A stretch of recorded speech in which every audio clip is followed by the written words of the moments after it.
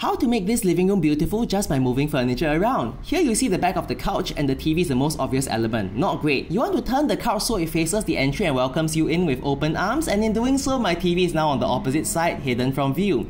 Put the two armchairs side by side for symmetry and to make the room feel wider. A larger low coffee table that feels generous and softens the angles of the room.